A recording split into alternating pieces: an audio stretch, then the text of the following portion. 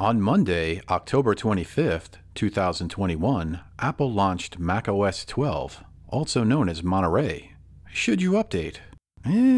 Maybe? It's complicated. First, you have to see if your Mac is compatible with macOS version 12. Quite a few older Macs were dropped in this update. The official website has a list of supported Macs. Next, let's start with how to update your Mac. Launch the System Preferences app and type Update in the search bar. That makes it easier to find the Software Update section. This is where you start second-guessing the importance of macOS 12.0.1.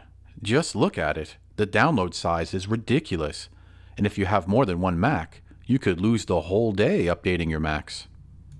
Hopefully you don't have any bandwidth caps from your internet provider. So, why do it? Why upgrade? Well, if you're a developer like me, there's really not much of an option. You have to test your apps with the latest stuff. I try to wait at least until the beta is over before upgrading. But if you're happy with the way your Mac is running, are there any compelling features to justify wasting hours upgrading your Mac? Personally, I'm not that excited with macOS 12. The main feature is the update to FaceTime. Sadly, Apple is late to the party with that one. If you're doing the teleconferencing thing at work, odds are your organization already chose a solution. You've got Microsoft Teams, WebEx, and Zoom. As for other changes, they screwed up Safari with hideous new tabs. Fortunately, those changes were reverted with the official macOS launch. So, that reason alone was enough for me to update to Monterey.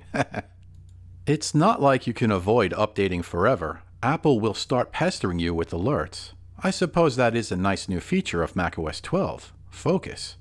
Now that Photics TV is starting to grow, I realize that I'll need to better manage my time. While I love interacting with the community, I can see how constant emails and messages would be very distracting.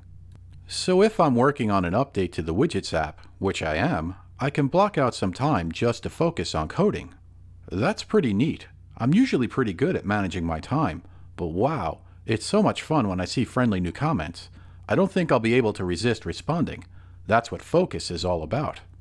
The feature I was most looking forward to was universal control, but sadly, it was not available at launch. Dragging a mouse across multiple Apple devices sounds pretty cool, although it doesn't support my iPad Air 2, so I'm not sure if I'll get much use out of this feature anyway. The new maps are really nice. That's cool. I don't know if it's worth rushing an update though. There's also a new Shortcuts app on the Mac, but I'm not sure what's so different from Automator. What do you think? Are you interested in this particular topic? Would you like to see a video about shortcuts? But overall, unless one of these new features is appealing to you, maintaining a wait-and-see attitude might not be such a bad decision. Although, it's not like you'll avoid updates if you stay put. With macOS Big Sur, there's a security update. Version 11.6.1 is recommended by Apple for all users.